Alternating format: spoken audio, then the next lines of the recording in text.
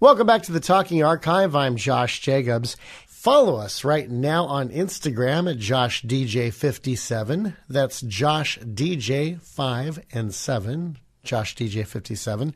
Also, subscribe to our YouTube channel if you haven't done so already. Tell your friends. And our conversation concludes now with radio personality, TV host, and voiceover talent, Larry Kenney. And you also are the voice of Count Chocula as well as Sonny the Cuckoo Bird. You've been doing Sonny since 1978. Before that was another well-known actor that's slipping my mind right now, and I can't remember who it is. Let's see. Count Chocula was, I should remember his name. Oh, gosh, I'm sorry. And Sonny the Cocoa Puffs Bird, before me, was Chuck McCann. That's right, Chuck McCann, a very very successful character actor. Exactly. I couldn't tell you any one thing, but he was in so many things. I know. Did you ever get to meet him? I did not, but I got to work with him maybe 10 or 12 years ago when Chuck was doing Sonny the Cocoa Puffs Bird. I remember he was doing that when I was a kid. Oh, and the other one is Jim Dukas. Jim Dukas was doing Count Chocula. And I grew up as a kid watching TV and both of those guys, So when I got to replace him, it was incredible. So I had already been Sonny for Cocoa Puffs maybe 10, 12 years, maybe longer than that. And they decided to bring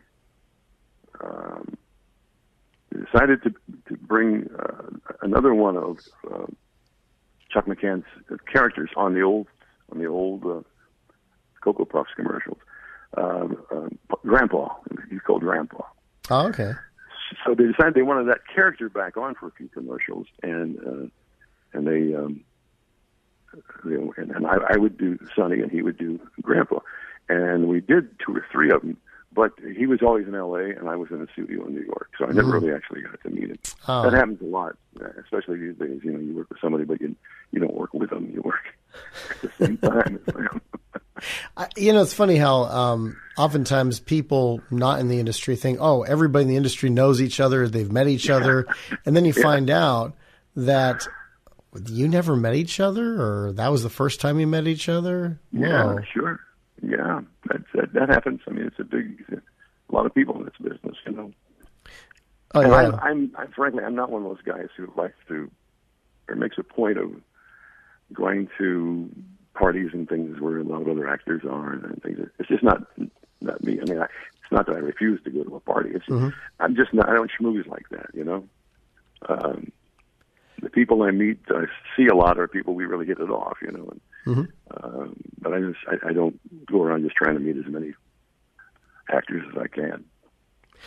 Johnny Carson was a lot like that. He at gatherings where Hollywood movers and shakers would be, Johnny would be kind of sitting off, by himself, kind of keeping to himself. That's why he oftentimes had on people who were not famous, because he could really relate to them. He's like, okay, here's a person with a potato chip collection, and each chip is, shaped like a different, animal or something like that. Yeah. And then Johnny crunched a potato chip, and Leigh thought, he'd eat her chip. He's like, oh, you want a bowl of potato chips? He just pulled the bowl out and freaked the guest out. Hey, Josh, give me 1 second. Oh, sure. Okay.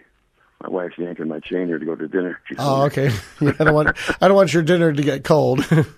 Oh, she's not making it. We're going out. My wife, God bless her, I love her to death. She's the first one to tell you that she's not a cook. In fact, I've made a few jokes about her over the years.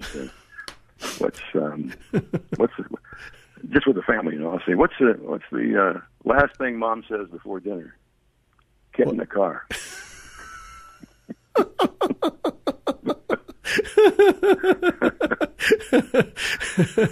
Now it reminds me of Neil Diamond's story. He says 1 year the Thanksgiving turkey burned, so we had KFC for our Thanksgiving meal.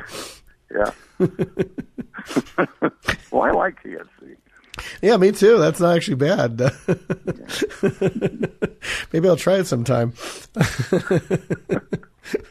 Now, you also were announcer for VH1's Best Week Ever.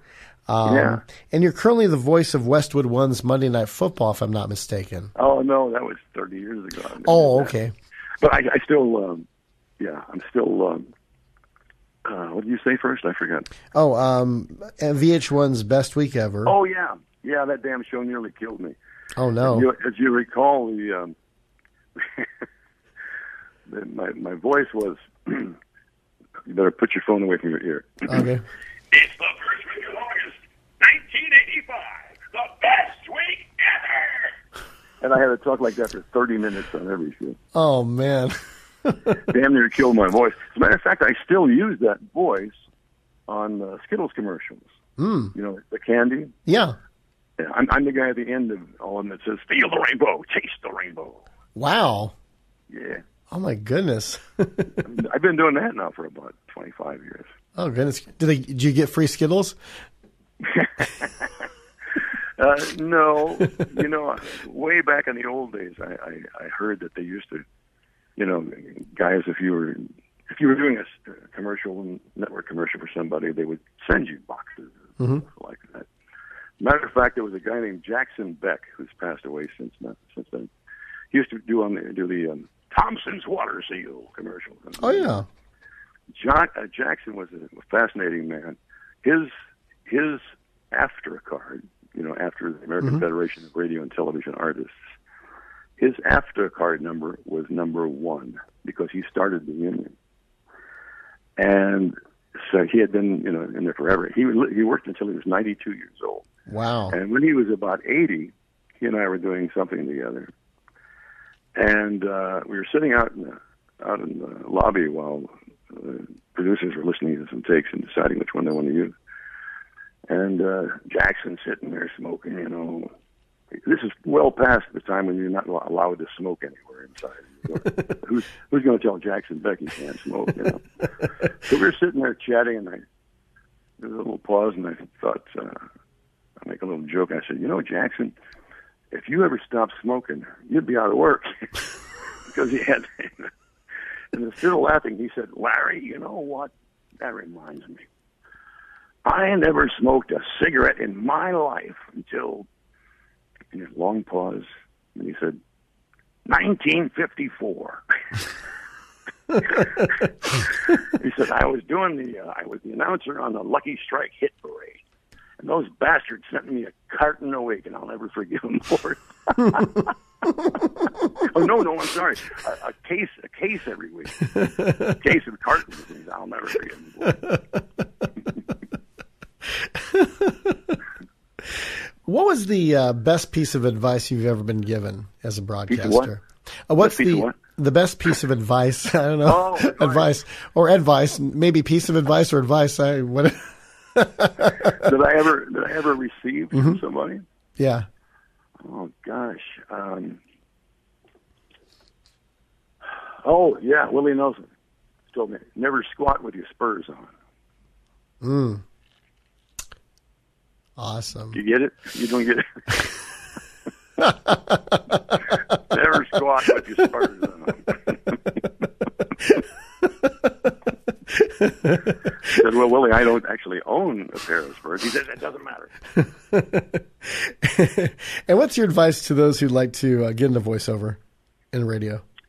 You know, I'm going to have to come up with some new advice because of the changes in the business today. I used to always tell people, take classes, you know, and then there's a process. You take classes for 8 weeks or whatever, and then you make a demo tape and you go around to the agencies, you know.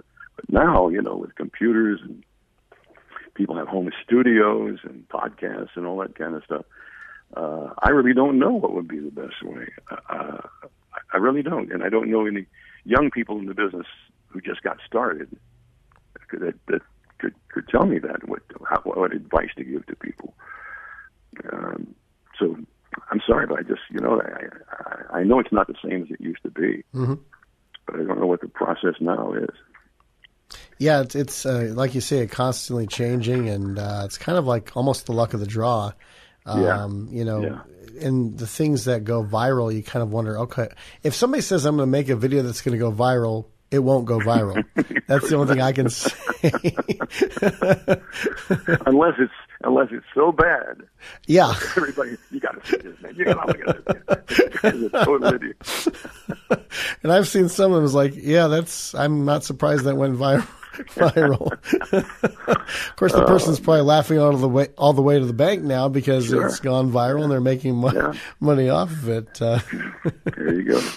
Well, this is the Talking Archive. My name is Josh Jacobs. We've been talking with Larry Kenney, who, by the way, was also the best country disc jockey. He won that twice in 1976, and I forget the other year, but I'm sure you know. 78. 78. Hey, there we go. Yeah. Every other year right there. And so it's been great talking with you, Larry. Anything you want to add before we go our separate ways? Yeah. Don't squat with the spurs on. That's about it. No, I just would like to say, you folks who are listening, who are Thundercats fans, or Silverhawks, or any other things that I've done, thank you so much. Because if it weren't for people listening and watching, I wouldn't get 50 years later to sit here and talk to you, Josh. So I appreciate it. I love you all. Where do you get to go to have dinner tonight? I don't know. She hasn't told me yet. Uh-oh. I have no idea. I know it's not going to be in the kitchen. That's the only thing I demand. That's something else. Well, I hope it's something good, and bon appetit, as they say, and we'll definitely talk soon. Thanks, Josh. It's been fun. It has, definitely. Thanks, Larry. Appreciate it. Okay, buddy. Take care. You too. And once again, we've been talking with Larry Kenney. And if you haven't done so already, subscribe to our YouTube channel. Tell your friends to do so. And until next time for the Talking Archive, this is Josh Jacobs. Keep your mind on the things above, and as you hit that open road, don't be a slowdown spectator.